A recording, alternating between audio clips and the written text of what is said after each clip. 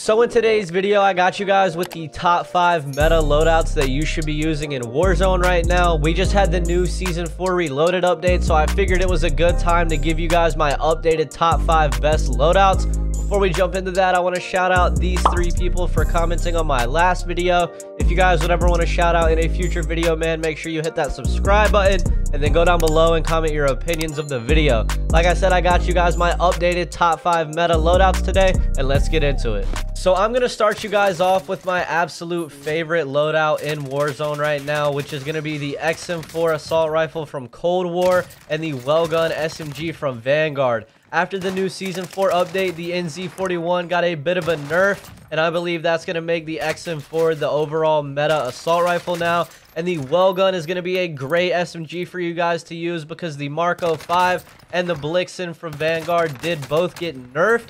So I believe the Wellgun is going to be another top SMG again.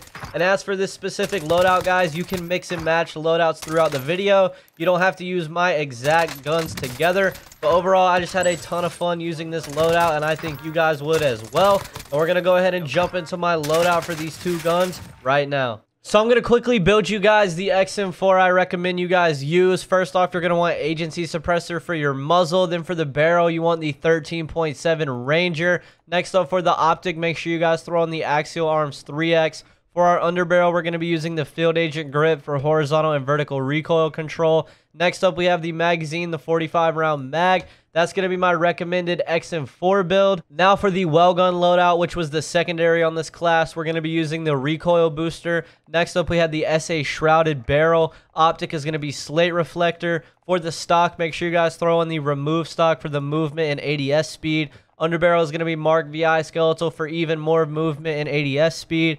Next up, we have the Gorenko 40 round mag. Ammunition is going to be frangible for the wounding effect.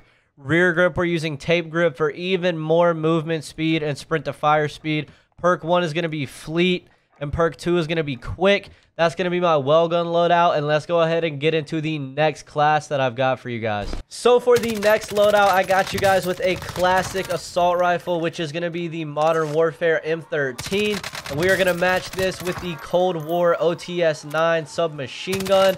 The Modern Warfare M13 actually did get a buff in the most recent update, which is awesome. I'm glad they're deciding to buff some of the older guns and mix up the meta a little bit. Overall, you guys already know, man, the Modern Warfare M13 has super low recoil and a lot of range.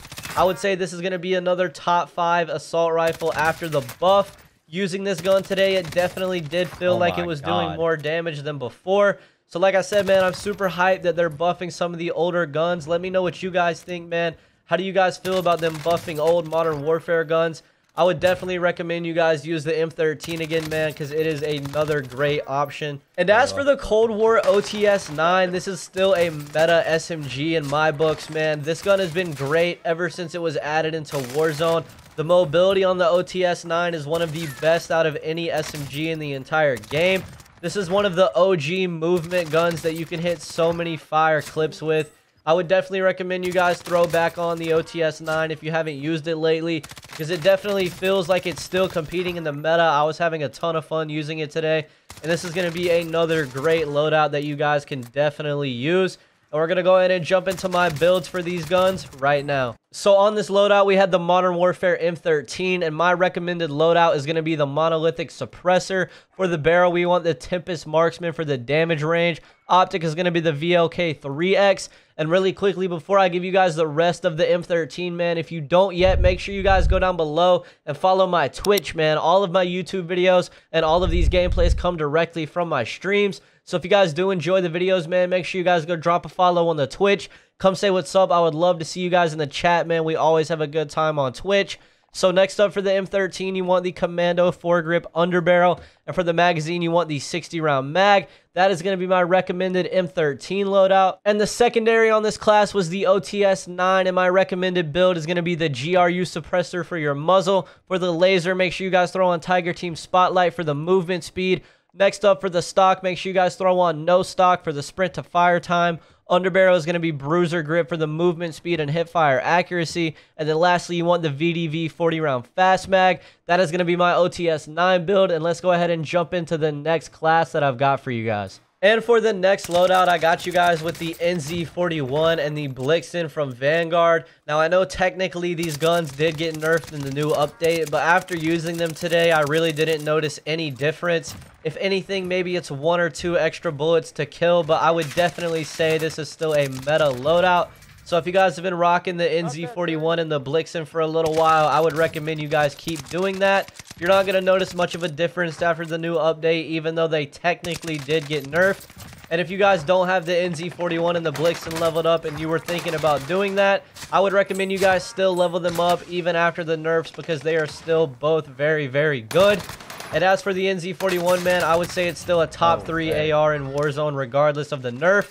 And let's go ahead and hop into my builds for these guns right now. So for my recommended NZ41 build, you're going to want the Mercury Silencer muzzle. Barrel is going to be the Orb Weaver 360 BC. For the optic, we're going to be using the SVT 3-6X. Stock is going to be the Orb Weaver EPAC for the recoil control. Underbarrel, make sure you guys throw on the M19 Strife angled for even more horizontal recoil control. We're going to be using the 8mm 40-round mags. Ammunition is going to be lengthened for the extra bullet velocity. Rear grip, you're going to want to put on hatch grip for the vertical and horizontal recoil control. Perk 1 is going to be brace for the firing recoil, and then perk 2 is going to be fully loaded. That's going to be the recommended NZ41 build. Now for my Blixen loadout, which was the secondary on this class, we're going to use the recoil booster. For the barrel, we're going to use the 17F3 Bergstrom barrel. Next up for the optic, we're going to use slate reflector. For the stock, we had the remove stock for the movement and ADS speed. Underbarrel, you want the SG98 compact for the aim walking move speed. For the magazine, make sure you guys throw in the Gorenko 54 for the extra headshot damage. For the ammunition, we're using hollow point for extra limb damage. Rear grip is going to be tape grip for the aiming stability and movement speed. Perk 1 is going to be fleet for the movement speed and weapon swap quickness. And perk 2 is going to be quick. That's going to be my Blixen build. And let's go ahead and hop into the next loadout that I've got for you guys. And for the next loadout, I got you guys with another one of my personal favorite loadouts in Warzone right now, which is going to be the Cold War AK-47 and the Cold War MP5. The Cold War AK-47 is one of the best assault rifles in Warzone right now. The super fast time to kill and the low recoil makes this gun super fun to use. And it also has insane mobility for an assault rifle. I would definitely throw the AK-47 in the top 5 ARs right now after the new Season 4 update. I would highly suggest you guys rock the AK, man, because it is a ton of fun to use. We were having a lot of fun with this loadout today. And like I said, man, the Cold War MP5 is going to be a great secondary for you guys now. The Cold War MP5 actually did get a buff in the most recent update, and it feels really strong, man. After the new update, I would say the Cold War MP5 is definitely back in the top 5 SMGs. I'm really glad they decided to buff some of the older SMGs and mix up the meta because it feels really refreshing. Let's go ahead and jump into my loadout for both of these guns right now.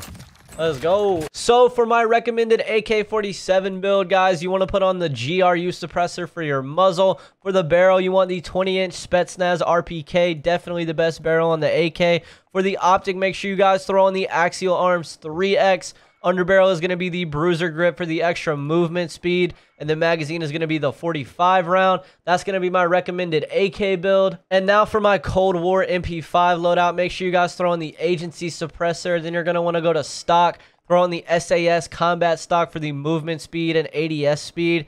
For the underbarrel, make sure you guys throw in the Bruiser grip for the movement and hipfire accuracy. Next up, we have the Stanag 50-round drum mag. And lastly, for the rear grip, make sure you guys throw in the Serpent wrap. That's going to be my recommended Cold War MP5. And let's go ahead and get into the next loadout that I've got for you guys. And for my next loadout, I got you guys the STG and the Marco 5 from Vanguard. Both of these guns are a top meta weapon in each of their categories. The STG has super low recoil and insane mobility for an assault rifle. And as for the Marco 5, man, the mobility on this gun is one of the best in the entire game. I would highly recommend you guys pair these two guns together. But like I said earlier, man, you can mix and match guns from different loadouts. But I would highly recommend these two guns together, man, because they are definitely broken. This is easily one of the best loadouts in Warzone right now. You guys are going to be frying your rebirth lobbies with this loadout. And if you guys haven't leveled up the Marco 5 yet and you were thinking about doing it but heard about a nerf, I would definitely recommend you guys still do it because it is definitely still just as good. I'm going to build you guys the STG that I recommend, which is going to be recoil booster on the muzzle. For the barrel, make sure you guys throw in the 760 05B barrel. Optic is going to be G16 2.5. For the stock, you want the weighted stock for the accuracy, flinch resistance, and recoil control. Next up for the underbarrel, we have the M19 hand stop for the horizontal and vertical recoil. Next up, we have the Gorenko 50 round mags. Ammunition on this is going to be lengthened for the extra bullet velocity. Rear grip, we have polymer grip for the flinch resistance and accuracy and recoil. Perk 1 is going to be acrobatic for the movement and sprint to fire speed, and perk 2 is going to be fully loaded. That's going to be my recommended STG build. Now to get into my recommended Marco 5 build, I suggest you guys use recoil booster on your muzzle. You're going to want to use the 240mm VL barrel for the extra fire rate. Optic, of course, is going to be slate reflector. For the stock, make sure you guys throw in the FR stock for the ADS and movement speed. Underbarrel is going to be the M19 strife angled for the horizontal recoil control. Magazine, throw in the Nambu 64 round mag. Ammunition is going to be subsonic for the no minimap ping. This is really good on the Marco 5. Rear grip is going to be tape grip for the extra movement and sprint speed. Perk 1 is going to be Frenzy for the health regen. Definitely make sure you guys use Frenzy. And then perk 2 is going to be Quick. That's going to be my recommended Marco 5 build, and let's go ahead and get into the next loadout. So I decided to give you guys a few extra loadouts at the end of the video just in case you want to try out some other guns. First off, we have the Kar 98 for Modern Warfare. This is going to be my recommended loadout for that. I know a lot of you guys like to snipe, and I didn't put a sniper earlier in the video, so I recommend you guys use the Kar 98, man, and this is going to be the meta build for that. And another great sniper that you guys can use, man, is the Swiss K31. My recommended build for that is on screen right now. If you guys want to try this out, man, I highly recommend you guys do if you are someone that enjoys sniping. And for the final loadout of today's video, I got you guys the MP40, man. The MP40 got a little bit of a buff in the most recent update, so I recommend you guys try it out again. This is going to be my recommended build for the MP40 on screen right now, and this is going to be the final loadout I have for you guys today, man. If you did enjoy the video, make sure you leave a like, and as always, if you're new to the channel, make sure you guys hit that subscribe button, and I will see you guys in the next one, man. Peace.